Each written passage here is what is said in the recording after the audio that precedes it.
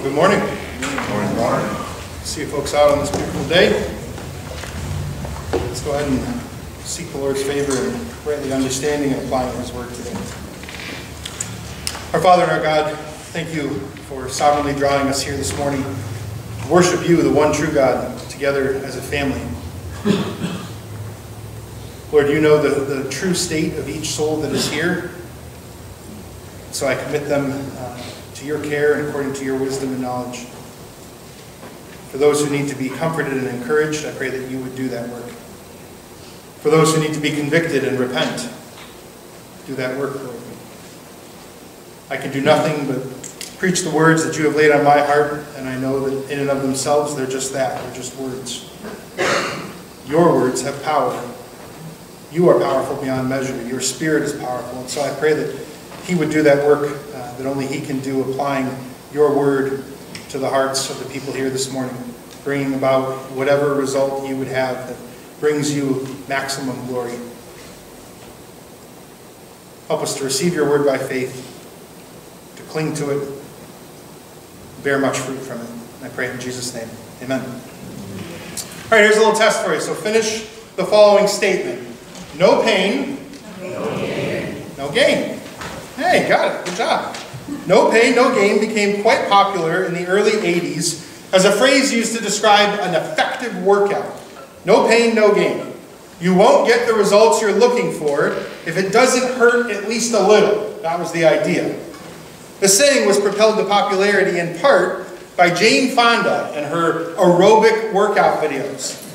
Now, I have distinct memories of being a little kid while my mom listened to Jane Fonda tell us to feel the burn. And, of course, no pain, no gain. And that was on VHS, nonetheless. I got my little sweatband out, and I was there doing the moves with my mom. Now, medical professionals are in disagreement with the statement as it relates to exercise. More specifically, it depends on what sort of pain you're talking about. If you're talking about the pain or the soreness that comes from tearing microscopic muscle fibers, well then yeah, pain is a good thing, and it will eventually lead to gain. But you know, if you're talking about joint pain or much, much more seriously chest pain, well, that sort of pain probably won't lead to the type of gains you're looking for. There's pain that's beneficial, and there's pain that's detrimental, and it's very important to know the difference. But believe it or not, the idea behind this 80s slogan actually began much, much earlier. You go all the way back to the 7th century BC, and a Greek poet was the first to express the general idea in his larger work called Works and Days. It repeated itself in the 5th century BC, when a Greek playwright named Sophocles stated it more specifically in his play Electra. The line from his play could be translated, "Nothing truly succeeds without pain," or "There is no success without hard work." Historians have found that a 2nd century AD Hebrew work says plainly, "According to the pain is the reward." 1577 British poet Nicholas Benton wrote, "They must take pain that look for any gain." Even the much-loved Benjamin Franklin got in on the action in 1734 when his alter ego, Poor Richard, said, "There are no gains without pains." And so we see that even when it comes to catchy slogans, there's nothing new under the sun. It would seem that Jane Fonda didn't bring anything new to the conversation. And as much as fitness experts may debate the truth of the saying in relationship to exercise, we certainly understand the concept, and we would probably agree with the assessment when it comes to life in general. We understand that some of the greatest successes were birthed from extreme hardships. And anything worth having is also worth sacrificing for. And as much as we might not like to admit it, we have to. Each and every one of us that has a relationship with Jesus Christ as Lord and Savior must admit that we have done far more growing while walking through the valley and not the mountaintop. We have ultimately benefited far more from times of trial and suffering than we ever have from times of relative ease. We can look back and we understand that, we get that, and we even thank God for it on the other side. But what's the problem then? Well, if we're honest, deep down, we want the gain without the pain. We want to skip the trial and the suffering and get right to the growth. But it just doesn't work that way. The Christian life is a call to suffering on this side of glory. And you heard it last week pretty clearly. Not suffering for sin, not suffering for stupidity, but suffering for Christ and his kingdom. I've always found it fascinating that as Paul and Barnabas are checking in with the churches they planted, as they're encouraging them, this happens. This is from Acts chapter 14, 21 and 22. When they preached the gospel of that city and made many disciples, they returned to Lystra, to Iconium and Antioch, strengthening the souls of the disciples, encouraging them to continue in the faith, and saying that through many tribulations we must enter the kingdom of God. Through many tribulations, through many persecutions, through many afflictions, through much suffering, we must enter the kingdom of God. That was their encouragement. That's remarkable, is it not? And so the question is, how will you handle those tribulations, those afflictions, that suffering? Suffering is inevitable. Make no mistake. But also, understand there is a right and a wrong way to suffer. Just like the pain of a good workout, there is a detrimental response to suffering, and there's a beneficial response to suffering. And so we want to be successful sufferers. Or as you heard it last week, we want to be sure we don't waste our suffering. Our text today points the way toward that end. So it's 2 Corinthians chapter 1, and we're going to look at verses 3 through 11. We saw 3 through 7 last week, but for the overall context, let's read them together, beginning in verse 3. Blessed is the God and Father of our Lord Jesus Christ, the Father of mercies, the God of all comfort, who comforts us in all our troubles so that we may be able to comfort those experiencing any trouble with the comfort with which we ourselves are comforted by God. For just as the sufferings of Christ overflow toward us, so also our comfort through Christ overflows to you. If we are afflicted, it is for your comfort and salvation. If we are comforted, it is for your comfort that you experience in your patient endurance of the same sufferings that we also suffer. And our hope for you is steadfast, because we know that as you share in our sufferings, so also you will share in our comfort. For we do not want you to be unaware, brothers and sisters, regarding the affliction that happened to us in the province of Asia. We were burdened excessively, beyond our strength, so that we despaired even of living. Indeed, we felt as if the sentence of death had been passed against us, so we would not trust in ourselves, but in God who raises the dead. He delivered us from so great a risk of death, and he will deliver us. We have set our hope on him, that he will deliver us yet again, as you also join in helping us by prayer, so that many people may give thanks to God on our behalf for the gracious gift given to us through the help of many. Again, that's 2 Corinthians 1, 3 through 11. And so last week, as we even just read at the beginning, we heard Paul erupt in the statement of praise toward God, right? He is the Father of mercies and the God of all comfort. He's the source of all comfort. He dispels grief by imparting strength to his children who are in the midst of affliction. It's not a comfort as the world offers or defines it. It's divine comfort that can be found nowhere else but God himself. And he gives it in abundant measure. And those who have known that comfort they share it with others who are also experiencing afflictions and suffering of their own. And so we saw that suffering deepens our understanding and experience of God's comfort, and is ultimately for our own good and for the good of others within the covenant community. That's a point that will continue to be developed today. But in today's text, Paul will give an example of some of the afflictions that he was just describing in verses 3 through 7, and how it actually served to grow him, and how it gives opportunities for the Corinthian church to be blessed by it as well. And as I stated, along the way, he sort of gives us a roadmap to successful suffering. The first thing that we need to acknowledge is the presence of suffering.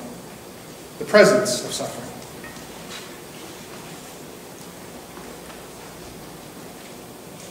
Remember what it was like to be afraid as a child at night? Now, for some of you, that's a much deeper dive into the memory bank than others. But think about it for a minute. Do you remember what it was like? Specifically, do you remember lying in bed in the dark and hearing a strange noise? a bump in the night, so to speak, or maybe you looked at the wall and you saw an unfamiliar shadow creeping across it. What did you do? I'm sure some of you went tearing right into mom and dad's room, just hollering at the top of your lungs about the monster in your room. Maybe some of you were more like me.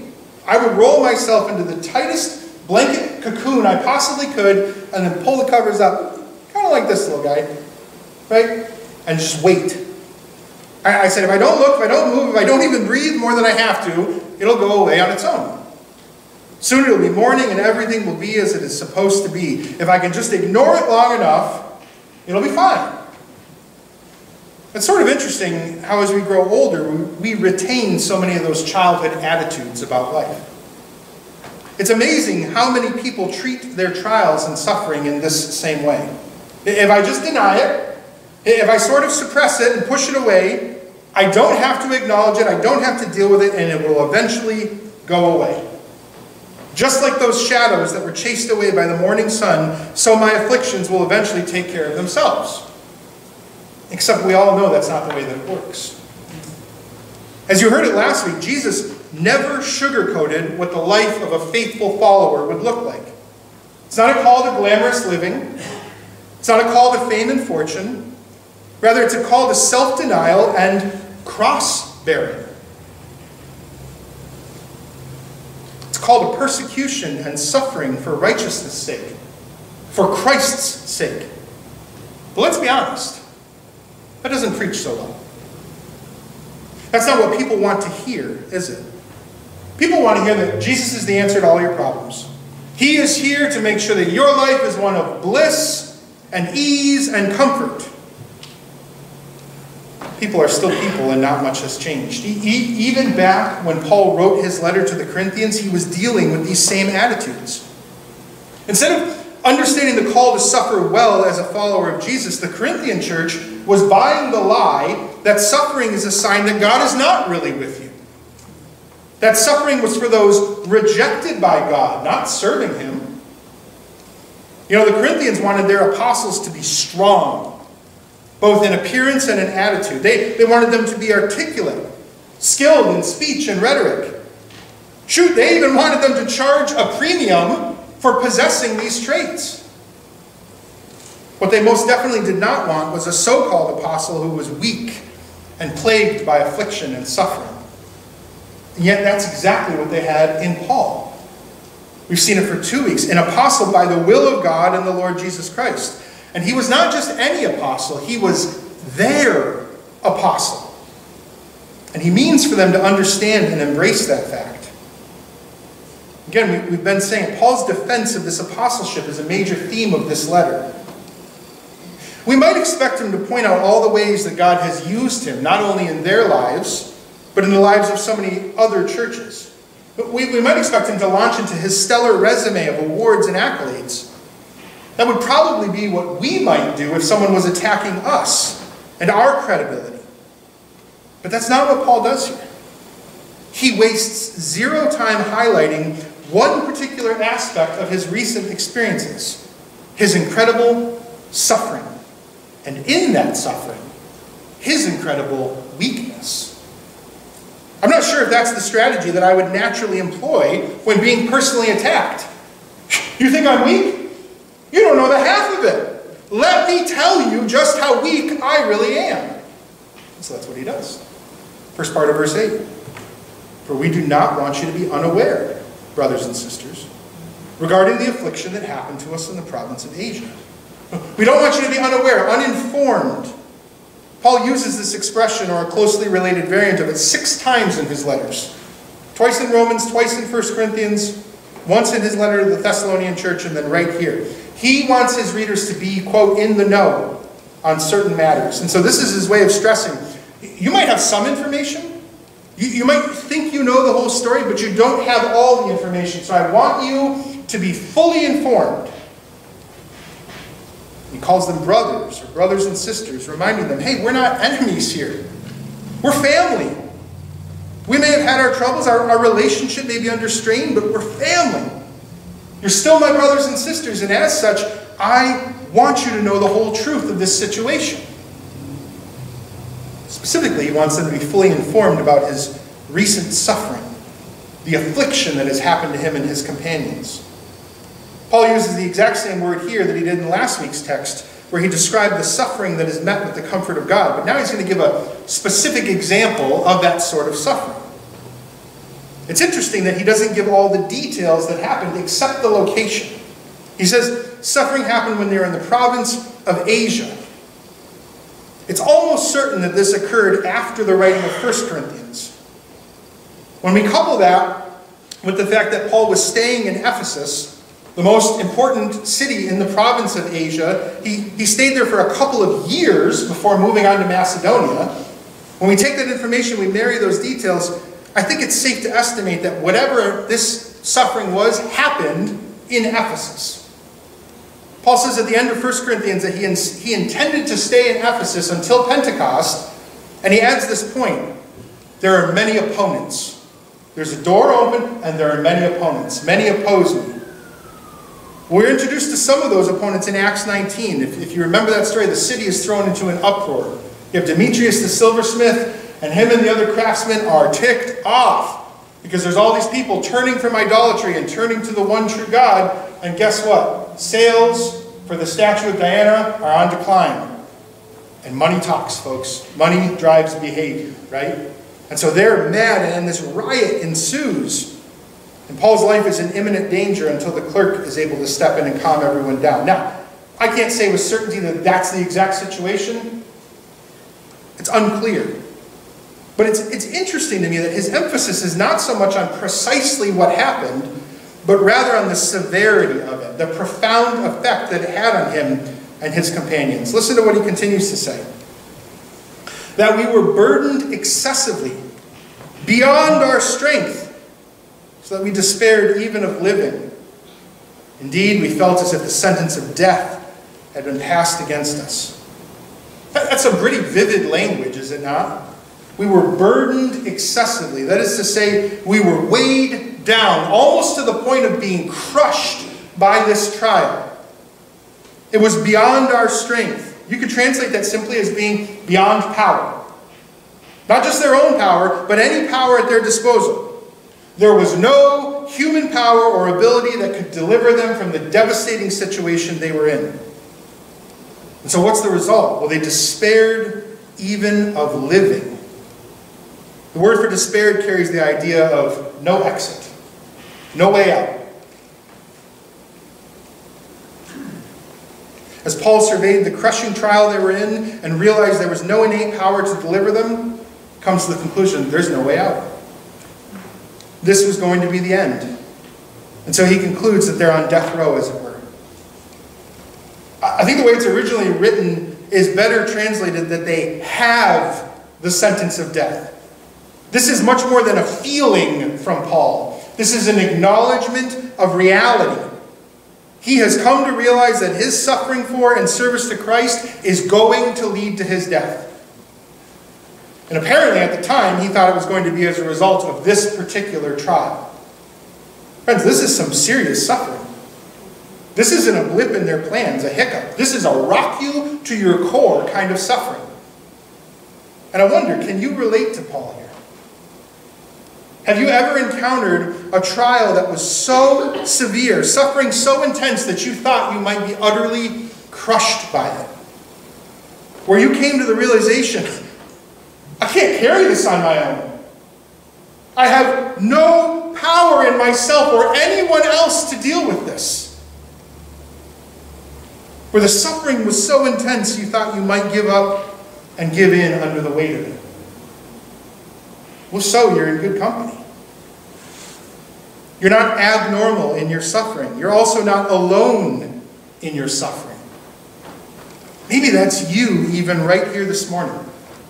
Maybe you find yourself fighting for your figurative life, so to speak. The question is, what will you do with that suffering? Will you curl up tight in bed, pulling the blankets over your head and pray for the morning to come? Burying your head in the sand, so to speak? Or will you acknowledge the presence of suffering in your life? Will you face it head on, even though you know that within yourself you do not have the power to deal with it? Even though on your own there seems to be no way out. Will you be transparent with your family about your suffering? Allowing yourself to be vulnerable, even if it makes you look weak. Paul didn't shy away from sharing with the Corinthian church just how serious and severe this suffering was. He didn't pretend like it wasn't happening or didn't happen. He didn't try to put on a brave face of rugged individualism. He was raw and real. He wanted to be sure that they were fully informed. Why? Well, for one, he was sharing his heart with them. But his recollection doesn't end with his inability to do anything about the suffering. No, he wanted them to understand there is a purpose for all of this. We need to understand the same thing, friends. The next thing I want you to see this morning is a purpose for suffering.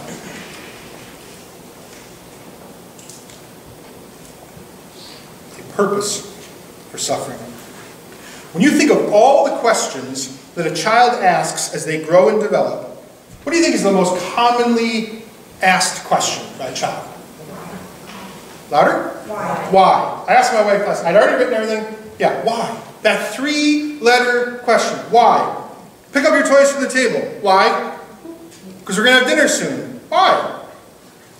Because it's almost time for dinner. Why? Because this is the time that we eat dinner. Why? Because it's far enough from lunch and not close enough to dinner or to bedtime. Why? And on it goes. Sometimes it's comical and sometimes it's absolutely maddening. But do we ever really grow out of that question? Why? This truth is perhaps most clearly displayed when we face trials and suffering. What do we tend to do almost right away? Why? Why is this happening? Why, God? Why me? Why now? Think about Job and the terrible suffering he endured. Losing his children, his possessions, his health even. And all he really wanted to know was why. Now, of course, his friends thought they were the experts. It's obviously because you're a filthy sinner, Job. Just repent and get it over with. Or consider his wife. Who cares? Just curse God and die. Be done with it. But Job desperately wanted to know why. Why me? Why now? What's really going on here? And you know what's always fascinated me about Job's story? He never gets his question answered. We get the peek behind the cosmic curtain. We get to see what's going on, but Job doesn't. His big question never gets answered. But what does he get? A better understanding of who he is and who God is. It's towards the end of Job, 42, 5 and 6. I had heard of you by the hearing of the ear. Now my eyes see you. Therefore I despise myself and repent in dust and ashes. Job received a revelation of who God was, and that informed him of who he really was in comparison, and that was enough for him. Friends, we have to be prepared. Sometimes we will never have our specific why questions answered. In fact, I would say it's rare that we get the specific answers in this lifetime. But what we can expect from trial and suffering is that if we respond correctly, we will know God in a more intimate way, and we will understand ourselves better in relationship to Him. Every ounce of suffering has a purpose in the mind of God for the good of His children. He doesn't waste any of it. So why should we? I titled this point, A Purpose for Suffering, because what Paul goes on to reveal is not exhaustive. There are many purposes in the vast wisdom of God, but here we have a universal one. Simply put, trials, afflictions, suffering, they force us to choose, who will you trust? Self, others, or the God of the universe? When we submit and learn to trust God in suffering, that trust will only grow deeper and stronger, which is exactly what happened to Paul and his companions. Remember, they're nearly crushed. There is no way out. There's no power to deliver them. This is it. It's the end of the line. Why? So that we would not trust in ourselves, but in God who raises the dead. So that we would not trust in ourselves, so that we would not have confidence in ourselves. Boy, doesn't that run counter to every single thing you hear today? What are we told over and over and over again? You need to trust yourself. Have more self-confidence. Just listen to your heart. You know what is best for you. Friends, our problem is not that we do not have enough self-confidence, but we trust ourselves too much. What's our natural response to difficulties, to affliction and adversity? I will find a way to deal with this. I will find an answer. I just need time to figure it out. I don't need help. I don't want to seem weak. I need to show how strong I am. I need to show that I have it all together. That line of thinking is simply not going to cut it. Paul says, we were brought to a point where death was imminent, where we had no chance of survival. Why? So that we would stop having self-confidence and start having God confidence. So we would stop trusting in our ability and trust in God's ability. And look what incredible ability it is. This is not any generic God. This is the God of all comfort. The God who imparts strength. The God who encourages. Not some impotent false God. This is the God who can do exceedingly abundantly more than we can ask or think. This is the God who raises the dead. The God who gives life to the dead and calls into existence the things that do not exist. Paul said they were burdened excessively, beyond strength, beyond any power they could summon on their own. But God. But the God who raises the dead has power that is beyond human imagination, understanding, or comprehension. He is the one to be trusted because he is the one who alone can deliver. Friends, why are we so quick to trust ourselves and so slow to trust the God who raises the dead? Why are we so prone to be confident in ourselves when we are so weak and so fragile?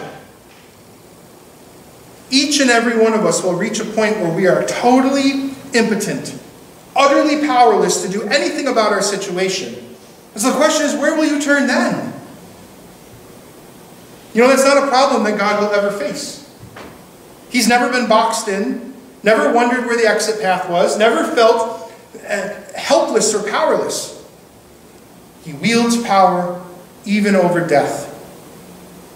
A power most clearly demonstrated in the resurrection of Jesus Christ from the dead. In so doing, he defeated death and the one who holds the power over it once and for all. I know it's been a while since we were in our Hebrews study, but remember this precious truth. You heard just a couple verses later last week, when we back up in chapter 2 of Hebrews. Since, therefore, the children share in flesh and blood, he himself likewise partook of the same things. Listen, that through death he might destroy the one who has the power over death. That is the devil, and deliver all those who through the fear of death were subject to lifelong slavery. Through death, Jesus destroyed the devil. He delivered all those who were enslaved to the fear of death. How? By going into death, through death, and coming out of death totally victorious.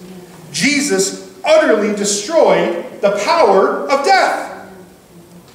And so again, why would we trust ourselves and not the God who raises the dead? But we know that we don't naturally think that way. We don't naturally trust in God instead of ourselves. And so, we need to be taught that. And I don't know of a teacher that's more effective than suffering, than affliction, than trials.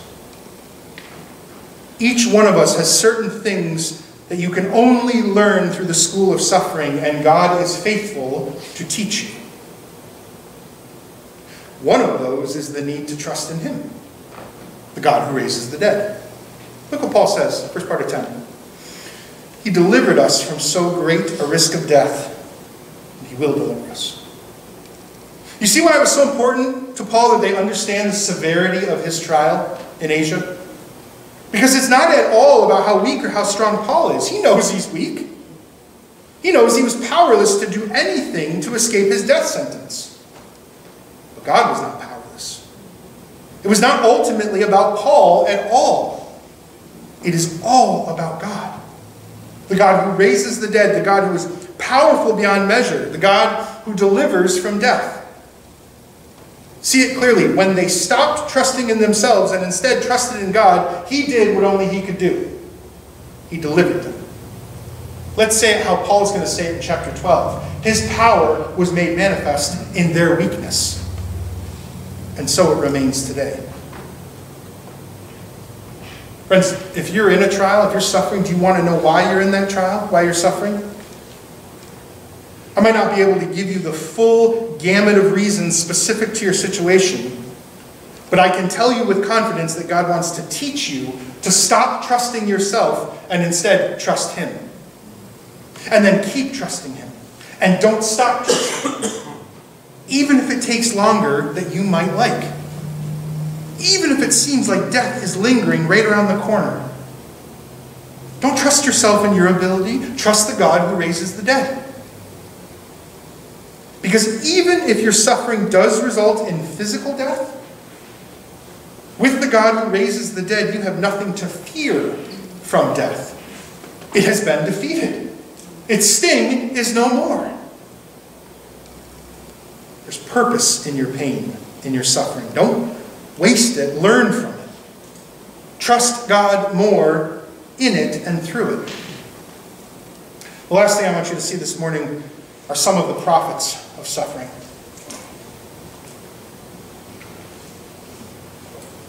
The prophets of suffering. Again, we've noted it time and again, suffering is a non-negotiable aspect of the Christian life. You simply cannot choose whether or not you're going to suffer. If you're going to live for Christ, you will. Period. But we can choose how we'll respond to that suffering. Will we ignore it like we heard earlier? Try to wait it out? For some of us, will we rail against it, raging against God in anger and in bitterness? Will we wallow in self-pity, wondering, this bad stuff happened to a good person like me? We can choose to waste our suffering. Or we can embrace the reality of the situation, the presence of our suffering, and our own inability to do anything about it. We can stop trusting ourselves and instead trust the God who raises the dead. And as we do, we can experience the profit of suffering, the gain of suffering. There are many profits. In our final verse and a half, we see both personal and corporate gain that accompanies successful suffering. Second half of verse 10. We have set our hope on Him that He will deliver us yet again. The first aspect, the personal profit, is really a continuation of the purpose that we saw in the last point. Successful suffering involves a trust in God that continues to grow the more we suffer and the more we subsequently trust. You saw what Paul said. He has delivered us, and He will deliver us. There's a confidence that grows in God as He continues to prove Himself faithful in our suffering. Until you almost reach this point where it's sort of like, all right, bring it on. Not in an arrogant way, right? Not somehow believing that we can withstand anything on our own, but rather that with this great God on our side, there's nothing that He cannot deliver us from. Paul's statement that God will deliver them yet again is not presumptuous. He does not somehow pretend that there's no more danger that accompanies serving the Lord.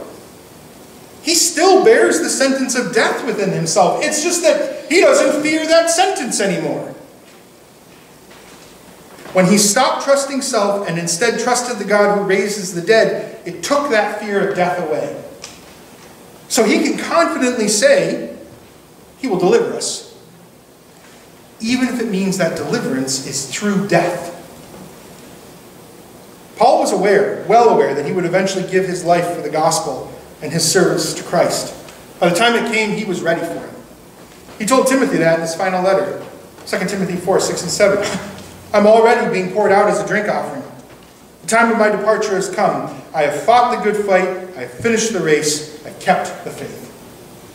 Paul was ready to receive his crown of righteousness, to depart and be with the Lord, which in his mind was far better.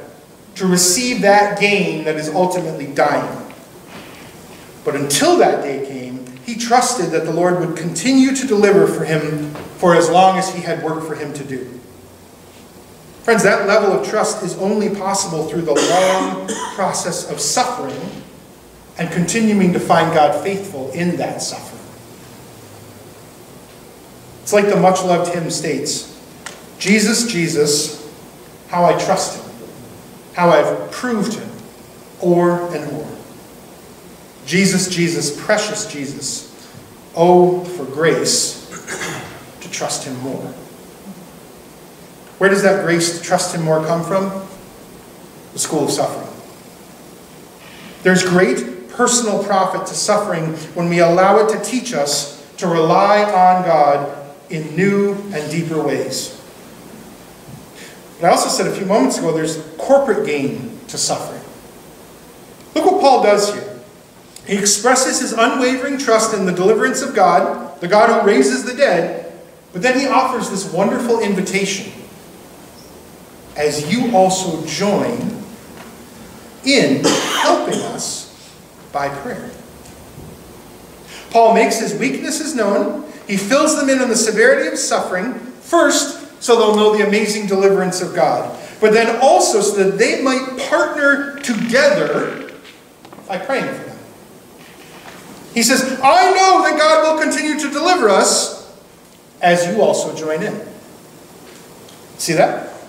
It's an invitation to partner not only with Paul, but hear me now, more importantly, with God himself.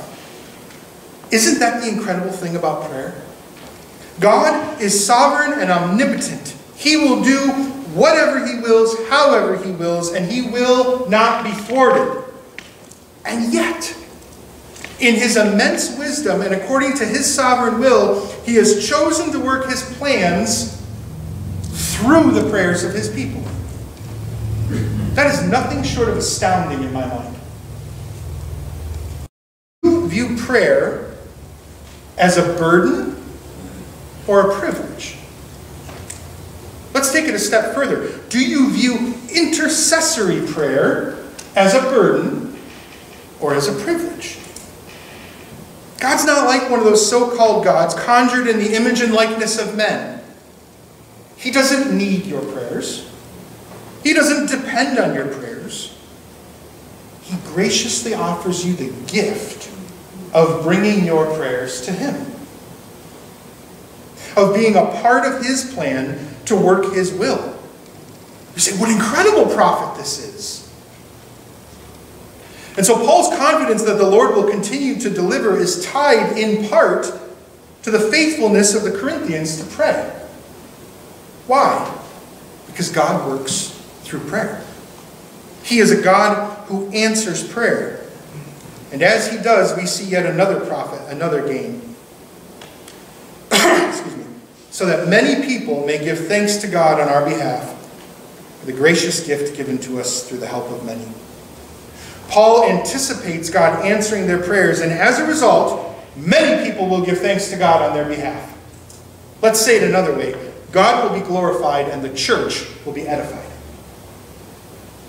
It's sort of interesting here because in most of Paul's letters in the beginning, he almost always starts out with some sort of prayer of thanksgiving for the people he's writing to.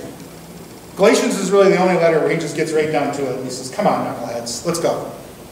But here, he kind of flips the script. Do you see what he does? Instead of giving thanks for them, he says, here's how weak I am. I'd like you to give thanks for me now. But really not for me at all. Rather for the incredible deliverance that God has worked and will continue to work through the prayers of his people. Isn't that the same thing true for us today? When one of us suffers and brings that suffering to the body, ask them to pray. I so appreciate that. Ken and I didn't coordinate. If you heard that, Ken talked about bringing that struggle to somebody here to seek prayer for it, right? When we do that, we're open about the struggle, the trial, the weakness. When the body prays and sees the Lord at work as only he can, what happens? Boy, what joy! What celebration, what encouragement to our own faith and our walk when we see the fruit of our prayers. Friends, don't miss the profit, the gain that comes from praying for each other and then watching God work through those prayers to fulfill his sovereign will. Your faith will be strengthened. Your trust will grow. You will be better equipped to handle the suffering in your own life. And ultimately, God will be glorified. Which I hope you know is the only reason you still breathe. The reason you exist is to glorify God. But you say, Pastor, what happens when the prayer isn't answered in the way that I thought it should be? Or when I thought it should be? That's when we need to remember who we are and who God is. Sometimes the answer to our prayers is no. Or not like that. Or not yet. And that's where we must choose to trust the God who raises the dead. If he says no, or not yet, or not like that, you can be sure it is somehow infinitely better than the way that you would have chosen to do things. Even if it makes no sense in the moment. A surefire way to waste your suffering is to fall away when God doesn't meet your expectations. But a surefire way to make the most of it, to receive maximum profit from it, is to keep trusting even when things go the total opposite way from how you would prefer them to, from how you would have planned them to. No pain, no gain. Suffering is going to come, friends. What will you do when it comes? I urge you to make the most of it. Let your suffering be the success that the Lord intends for it to be. And so as a result of God's word, what are our next steps? First is to be transparent about my suffering. Don't ignore it. Don't put up a facade of strength. But don't wallow in it either. Acknowledge the presence of it, but then trust God, not myself. Realize that you have no power in yourself to overcome trials and suffering. He does. And friend, I don't know the status of each of your souls this morning, but if you're here and you don't know the Lord Jesus Christ as your personal Savior, it starts here, trusting God and not yourself. If you're trusting in anything but Jesus Christ on the day of judgment, you're going to come up short. Lord, here are all my accolades. Here's all the stuff I did for you. Get away from me. I never knew you. Only he that does the will of my Father. What's the will of the Father? Stop trusting yourself and trust the God who raises the dead.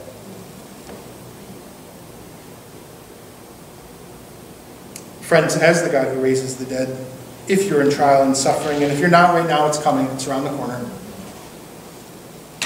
If he could raise the dead, and he did, and he does, is there anything too hard for him?